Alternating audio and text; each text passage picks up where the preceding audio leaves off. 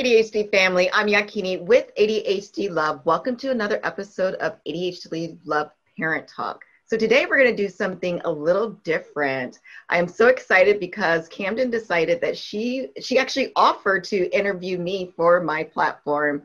So she's going to take control and be the interviewer, and I am going to be the interviewee, and she's just going to ask me questions, and we're just going to have a lot of fun. So Kamden, welcome and thank you. Thank you so much for doing this. Awesome. I'm so glad that we get to do this. I'm so glad you said yes, because you have done so much good to spread awareness and help so many people, but it's hard to take the bits and pieces of what we learn about you and, know your full picture. So this is going to give us the opportunity to get to know you even better. So I'm excited selfishly, but especially for your audience to get to know you even more. You're just so incredible and so inspiring, and I'm really happy to have you on your show. Well, thank you. So I'm just gonna, step into your role here, and I'd love you to introduce yourself as though we've never met. Tell us a little bit about your background. Sure. So I am Yakini, and I am a single mom to two wonderful children. I have right now a 9-year-old who's about to be 10. I cannot believe it. Time goes by so fast. And he was diagnosed with the hyperactivity impulsive type for ADHD. And then my daughter, who is 11, who's going to be 12 next week, she was diagnosed with the inattentive type. And I actually learned about ADHD through going through their journey. So, as a parent of ADHD children, that's how I became aware of ADHD. But many years later, I realized that I saw myself in them. And I said, you know what, there's some similarities here. Let me get myself tested. So I was also diagnosed with ADHD at 45, so last year. Wow. And I was diagnosed with, I wasn't diagnosed with a particular type, but I was diagnosed with comorbidity with anxiety and depression. And so for me, it was just like a aha moment. So I'm not one of the people that said, man, if I had known many years ago, I could have done things differently. For me, it was like finally connecting the dots. This is why I was doing the things that I did. And it actually just made me feel so much better.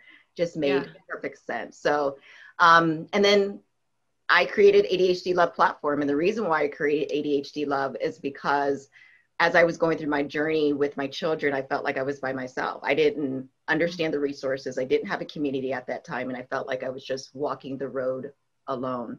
And so the bottom line is I just didn't want other parents, whether they had ADHD themselves or whether they had children with ADHD, I didn't want them to walk the road alone. You're amazing. I love that. It's so relatable. I think there's so many parents on here that feel that exact same way. And so many of us learned about ourselves through our kids too. Yeah. And, I think every story is valid, right? Every experience is valid. But I personally relate to yours a great deal of this like, oh, finally there's reasons behind, the last 45 years of my life. Like finally things are making sense. I'm curious, why did you decide that you wanted to seek a diagnosis? Was it because of the anxiety and the depression, and then this came secondary, or tell us a little bit about that? Really, it was to connect the dots, first of all, with my children. One of the things that I have heard that, ADHD is genetic. So I wanted to get tested to see if I was, I'm not going to say part of the problem because we're never part of the problem, right? But I just wanted to see if there was some connection between my children and I. Now, the other thing is that what was really cool is once I got diagnosed, I was able to even tell them, hey, your mom understands, and I am going through a lot of the similar things that you are going through now, and this is how I've handled it. So it was being able to connect to my children if I was diagnosed that way. So really it was just that, and I just simply wanted to know was why I did the things that I did, falling asleep in class, struggling in school, struggling with relationships and friendships. There were so many things that connected to ADHD. Was it because of ADHD? Because again, I had never heard of ADHD growing up. So I just wanted to know if that was the reason why I was struggling as I was growing up.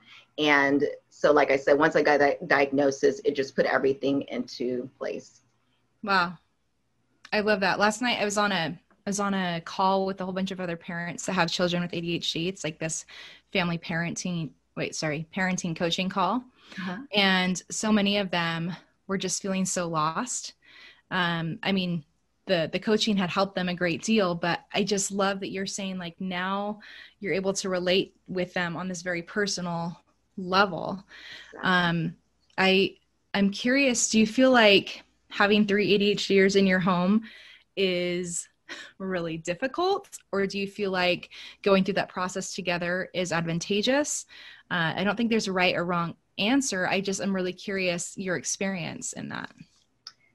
It's absolutely a struggle. I mean, I'm not going to sugarcoat it Yeah. at all, right? I mean, so not only do you have three ADHDers, you have three different personalities, Yeah. and you have two children who are very strong-willed on top of that and are A personality. So, even though Wow. I am the adult, sometimes they think that they are the leader. And they're really close in age, Oh right? yeah, they're 2 years apart and they're Yeah. 2 weeks apart. So they're the same sign if you believe Uh-huh. that or not. But The energy is just it's just like, yeah, it's just constant and consistent. And so, and for me, because of what I am dealing with, so I am more of I am very sensitive noise, for example, right? So the Mhm. energy overwhelms me. And so Ugh, having to balance what I am experiencing with children that are very excited, very happy, totally. and, they scream to the top of their lungs in happiness. And Yep. so that can overwhelm me sometimes, right? And so just trying to be able to learn about myself and do some things differently. Now, one of the things I've shared with people in the past is I was truly blessed with parents who got me. So Mm. even though we did not have a diagnosis, they understood what I needed. So ironically, a Wow. lot of the things that I have done and put in place, or they have put in place, happen to be things that ADHDers need. And so I was That's very beautiful. blessed with that. But learning how to interact with my children, obviously that there's no instructions for that, right? How do Nope. ADHD people act with other ADHD people, especially if they're your children? So that has really just learning about myself even more, learning about them, meeting them where they are. Mm. All of that I have learned through this journey. And honestly, I mean, once I understood what ADHD meant, I was able to understand their struggles, help them through their struggles, and I still help them through their struggles. But I also was able to see the brilliant side of them, right? They are Yeah. so smart and so creative and so funny. And all of that finally stood out even more once I was able to connect all of the dots. So it's just Wow. like, my kids are amazing, right? It's like when I first started this journey, I was so flustered. I was crying all the time, emotional. What's going on? Why couldn't I help them? What am I doing wrong? Now it's just totally different. It's like, I get you and you're so much fun and let's play a game and let's do this. And I get it Wow. takes, 5 hours to get out the door. And yes, I still get frustrated sometimes, but Yeah. I get it. I get it. And that's what makes a huge difference Wow. That's incredible. And all doing that as a single mom. as a single mom. Yeah.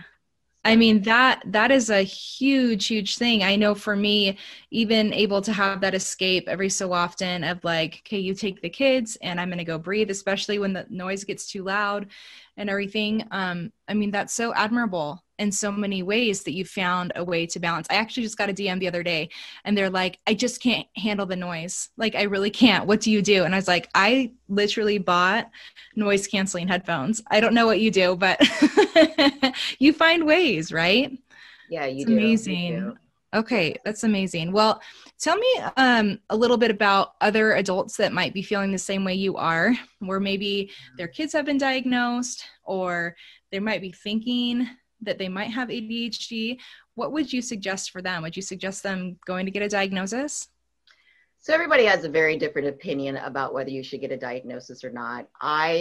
For me, it was yes, go ahead and move forward and get the diagnosis. And the reason is, yes, there are some emotional roller coasters that you may go through as you are, once you get the diagnosis, or once your children get the diagnosis. And when I say roller coaster, some people experience the shame of, why in a world, like, what did I do wrong that my children have ADHD, right? Some people struggle with the school systems because their children are going through an emotional breakdown, and the kids or the teachers or staff do not know how to handle it. I mean, yes, there are some emotional roller coasters that can go with the diagnosis, but once you have it, what I realized once I had the diagnosis, there were so many advantages of getting the attention and support that they needed by having the diagnosis. So being able to set up a plan with the school was because he had his diagnosis. Being accepted into a diagnosis only type camps, you know, they work every year. My children go to a camp that deals with different diagnoses, and one of them being ADHD. And the only reason my daughter got in, she wasn't diagnosed at the time, but the only reason she got in was because my son was in. So school systems, like I said, there's a lot of school systems that have the support. Yes, you have to find the right school system, because I had to move school systems, but there are school systems out there that have the support. And then college, there are also opportunities at college that can give you certain supports with the diagnosis. So I get it that you don't feel like, you know, you don't want to have that label for your children, but there are so many advantages of having the diagnosis, so many things you can do with it. So for me, it was a better step in the direction to get them the diagnosis. That's a lot of doors that opened that you just mentioned. I mean, a ton. I'm a little bit curious about when you say, you know, school districts or schools with a variety of supports. Will you just give us a little insight to what kind of supports there are for kids? Because I know a lot of people are like, they say get a 504, they say do this, that, and the other, but we don't really know how to advocate for that. Maybe just a couple of those that could give us some insight. Yeah, so for, so one support system is having a 504 or an IEP. And so the 504 just gives you a basic outline to support the child. So for example, if they need to take a test in a more quieter space, right? So they would put that particular child in a quieter space so they can focus. So there's certain things that you can do with the 504. And I was actually just talking to a wonderful lady about it on one of my previous videos. And she was saying that if you do it right, you can actually get a pretty robust 504. So it's, you know, some people think it's, I won't say it's fluff, but it's just less than an IEP. But to her, or from her perspective, if you work with the school district, you can really do a lot of good things with the 504. Now, for the IEP, I needed something a little bit more detailed, where I needed him to sit down on a daily basis with a specialist. And so he works with someone every morning that will help him basically get his energy ready for school.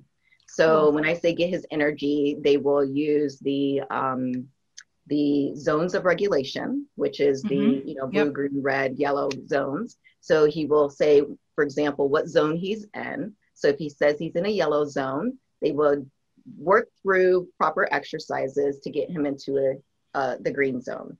If he's in a really angry mood, they may do yoga to help him calm down his energy, to help him get into the green zone. So that was one thing that he needed. He needed that 101.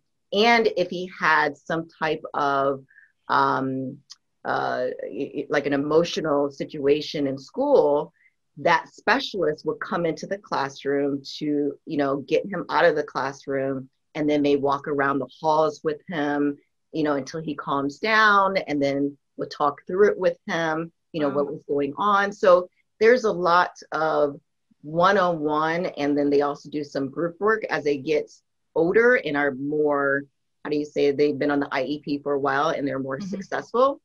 They'll start putting them with other kids so they can build relationships. They can even be almost like it's like the mentor, right? Yeah. So he's learned all of these things, so now he can teach some Let me other show kids. you how. Exactly, Yeah, like the model. He's like the model, right? totally. And so it's just a lot of advantages. So those are just a couple examples. So like our school offers a sensory room. So in the afternoons, he's assigned to the sensory room, and he can go in and, there's like, he can roll over on the floor or play with certain types of Yeah. balls, or so he can pick like 3 sensory activities to do just to, Oh keep my him going. gosh. So I they've need a been, sensory room. oh, I need a sensory room. That baby is awesome. I walked in there and I'm thinking, can I just come sometimes, on lunch breaks? So Oh, yeah, so there's just a lot of advantages that you can have with either program. So it just really depends on what your child needs. And one of the things that she brought up is you have to understand the first thing before you ask and advocate or start the conversation is, what do you think your child needs? And once you have an understanding, put evidence around it. So for example, and I actually did all of this, which I didn't even realize that was a thing, but when he had trouble in the daycare systems, I had write-ups from that and the struggles that he had in kindergarten. So we had all of this paperwork saying he needs support. How wow. can we do this for him? And so, so yeah, it's just been a wonderful journey for him. And I'm telling you, the confidence level has increased tremendously since he's been part of this.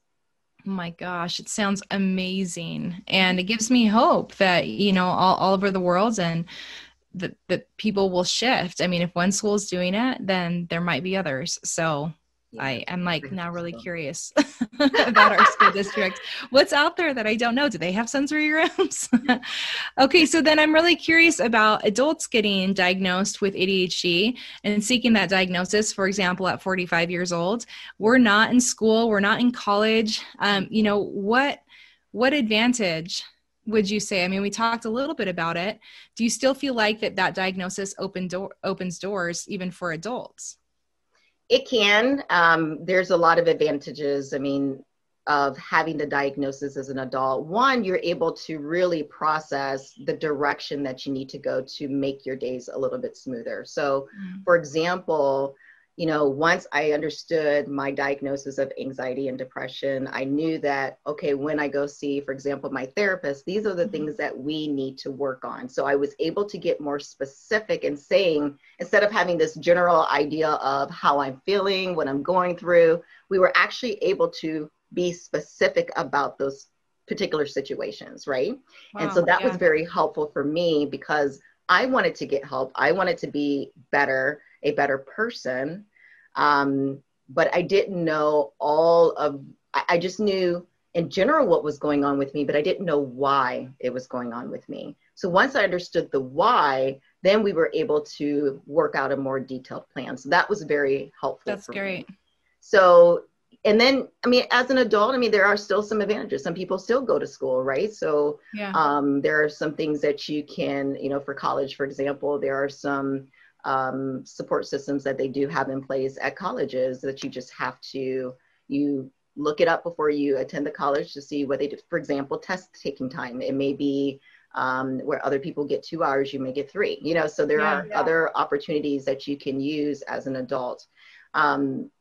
There are some jobs that consider the fact that you are ADHD and you might need a little bit more, how do I say, not direction, but again, support. I mean, it's just, you might be able to, Yeah. right. Yeah. So for example, your timeline, if they know they need it due by X date, they may set meetings with you on a periodic basis just to help you, or you as an adult may set periodic time frames with them, but you let them know why. Hey, this is what's going on with me. And for me to stay on task, these are the things that I need to do. Can you help me out with that? So I'm going to set, a periodic time so that way I can stay on track. So being able to have that open conversation, and it doesn't mean that you're having somebody cuddle or coddle you or watch over you, because you still want to be independent, but allowing people to realize, like my boss knows. So I told my boss, okay, I was diagnosed with ADHD. This is what it means for me. It doesn't mean I'm going to do less work. You know, I still got 50 tabs open and I get my things done. It's just that now I may be setting more periodic meetings with you to make sure I get my tasks done. And so being able to have that open conversation. Now, everybody doesn't feel that way. And I completely understand it. Everybody doesn't feel like they can be open with their company. But I'm, again, blessed to be able to be open with mine. And so it's just been a huge advantage since I had gotten the diagnosis. Now, do you need it? I was talking to a lady who says that she doesn't know if she will get diagnosed or not, but she is struggling with certain things. And I said that if you do not happen to get diagnosed, it doesn't mean you can't use some of the techniques to make things a bit smoother in your life, right? And so there's a lot of things, like I said, that I've done in the last 45 years that were taught by my parents that have truly helped me. I would not be here today if it wasn't for them. And so, so yes, there's still a lot of things that you can do, but I have just seen so many more advantages having the diagnosis, even as an adult. That's so great. And I think surrounding the subject of our professions and our jobs too, it's not necessarily even that you have to say that you have ADHD, but like you were saying, if you're working with your therapist, you're working with somebody else, or you're advocating for yourself, now you can say, I learned that I work better when I have periodic reviews, and you know that you want me to show up in my very best way, right? So I think that that is genius. I think it's so important. You just hit it right on the money. So amazing. I'd like to backtrack just for a second before we talk a little bit more about ADHD Love. And I really am curious about how you balance this life as a single mom. Do you have any recommendations or, suggestions to other single parents that might be out there trying to balance ADHD and an ADHD family? Yeah, it's I have ups and downs, right? As we all do, yeah. Exactly. I mean, everybody is going to feel it, whether they're single or married. And I have my situation is set up where my children are actually visiting their dad every other weekend. So that is mommy time during those weekends. I take full advantage of those weekends. And yes, I know my relaxation, I try to veg sometimes, and I may veg as I'm doing certain things, but, or watching Netflix and, clicking on Instagram. But it's still my time, and that's a time for me to just reset, relax, and just, be ready for them to come back on Sunday, right? Mm-hmm. And so how do I handle it? So there's a couple of things that I do. I tried something new this year. Every year I'm trying something different because first of all, that's just how my brain works. It's ADHD and it's motherhood. So you got to always change it up. Right. So this year, what I'm trying is that because I actually put a couple extra things on my plate this year. So not only do I have ADHD Love, I've started a real estate business with my mom. Of course, I have my full-time job, and then I have my children's activities. And so what I've done is I put together a detailed schedule for me. So Monday through Friday, I have a schedule, and it's just a checklist, something that I just keep on the computer. And I say, okay, for example, on Wednesday, I need to put out my ADHD Love parent talk. And on Thursday, I need to do this. So I kind of outline what the week needs to be. I put some things that I have to do. And then in the middle of that, I put some things that I would like to do. Awesome. So if I don't get to the things I would like to do, it's okay, right? So it's like built-in priorities. Yeah. Right, exactly. And I don't feel bad about it. Like I need to read a book, right? So I put 20 minutes. When it comes to book reading, I'm great with, and I would say even with book listening. So even I have been on I was listening to a 48-hour book and I'm still only probably about 12 hours in. Mm-hmm. And I think probably it's about 4 years old. I mean, I'm just, I'm just horrible with them. But the point is that I put that in my schedule. So then if I miss certain things, I won't feel bad about it. And those things that I have to do, I get done. So that's kind of my new things this year, is just putting a plan together to try to keep me on track. And that includes, I need to make sure that this is the time for my children, right? So this is children's time, and this is you know, doing chores time. And so my schedule is really detailed just to make sure. Okay, so I'm so curious. Have you always been like that? Have you always been scheduled out like that? Or is that something you've developed post-diagnosis? No, that's always been part of me, but not because of me. Okay. People are going to get sick of me saying this, but Oh, my dad, he okay. is the one that taught me how to write everything down into a Okay. schedule. Because again, he knew I was all over the place and I would Yeah. forget things, I would forget times. And he says, you need to get a planner. And that was the time of the planners, right? And you Mm-hmm. need to get a planner and you need to write it down. So I kept a planner for a very long time. And now I put it in my computer and it beeps, right? So That's I perfect. even use alarms. Like, okay, so Yeah. like for example, our meeting today is 11 o'clock Eastern time, right? Right. And my alarm went off at 10:55. There so, you go. so that way I can be here right on time. So I Yeah. even I say double duty it where I have my schedule and the things that are not usually part of my day. Like this is, even though I interview people and talk to people every once in a while during the day, it's not a usual part of my day. Mm-mm. Yeah. I try to make sure that I schedule it and then I put an alarm on top of that. So, but yes, I've been like that always. Okay, but I love this because so many of us with ADHD, we think I'm only one way. We kind of have a rigid way of thinking. And I think what you found is practice and repetition Yeah. and adjustment. You're not still using a paper Franklin planner, you Right. know, you've now adjusted it with your lifestyle, with technology to make sense for your life. And I think if we embrace more of that flexibility and this neuroplasticity, that we can change, that there are ways that we can find organization. You don't have like every single hour scheduled out. Like you said, you have found a way that by chunking, you've chunked your priorities and your likes.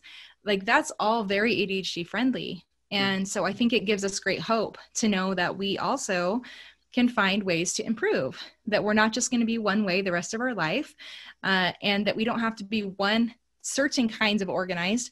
We can find a kind of organized that works for us in our life. So that's Exactly. so awesome. I love that. Exactly. Okay, let's dive in a little bit more as we're ending here. Tell us a little bit more detail about ADHD Love, and how you're helping support other parents with ADHD. And is there any other resources that we can glean from that you're aware of? So as far as ADHD Love, so my goal is to support, like I said, parents with children that have ADHD, parents that have ADHD with children that have ADHD, and then adults that have ADHD. So the idea is to be a one-stop shop.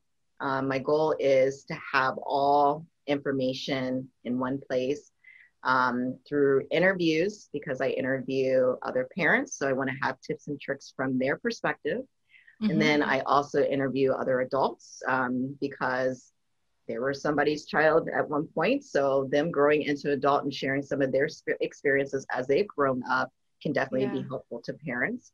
And then I also talk to experts. So doctors and educators and coaches, anyone that has worked with children and adults with ADHD. And so we talk about all different types of topics. I mean, I want to cover so many things that when people get to my site, if they have a question, they can find it. And that is my ultimate goal. That's And so awesome. there's a lot that I want to do with it. I mean, I want to be able to, eventually I'll get an actual website where I'll tie everything together. So they'll have links to my social pages, links to the videos. I'd like to have resources, people who are doing X, Y, and Z. This is what, these are the people and you can reach out to them. Books, so I'd like to have that all put into one place. So that is my ultimate goal because, like I said, there were only a few sites out there that I could get all the information that I needed, and One it was place. really a struggle to find it. I mean, there's just so much ADHD information out there Yep. that people are sometimes taking pieces. And so I just wanted to have one place. And that's what I'm hoping to give to the audience as a one-stop shop. So that's why when I talk to people, I say, hey, if you do not see a topic on my, in the videos, please let me know, because I want to talk about as much as possible. Right. So Yeah. I think it's Love it. important. I think it's It important. is so important. You're bridging the gap. You're making it less clicks. Yeah. Stay in one place. People can, find that home, that place where they can always depend upon, having great information and from Right. great reliable sources. That's amazing. I love it. So within that, you're kind of like saying, go to my site, ADHD Love, and then there'll be resources there, right? What is the Right. exact URL? So I don't have a main website yet, but you Mm-hmm. can get the videos either through ADHD Love 2020 on YouTube. Mm-hmm. You can also see the videos right now on Instagram, Uh-huh. and that is ADHD Love 2020. I also post them on Facebook, ADHD Love 2020, and I don't post them on Twitter. Twitter's very brand new to me, but when I put a video out, I try to link it through Twitter to the different locations, so that way you can reach it that Perfect. way too. Love So, it. and like I said, my ultimate goal is to have the site to bring it all together. I do also have a store, like a merchandise store, because I just want people to wear it and be proud and bring more awareness to ADHD and have the conversation by people seeing their shirts.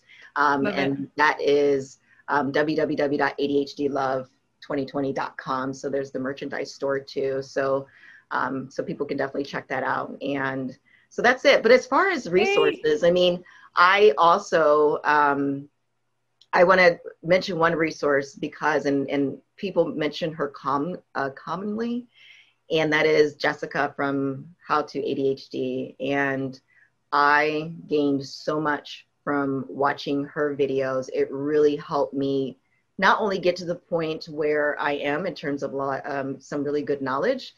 Obviously, I researched more outside of her site, of course, Yeah. but I learned so much from that. But it also made me want to become an advocate too, because I know she was doing it a lot from a single view, and I said, okay, there's this niche of people that really need support, and I really want to be able to support them, and that's why I came up with ADHD Love.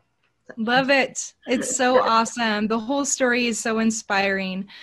So if people do have questions about what you're doing, the best way is to DM you.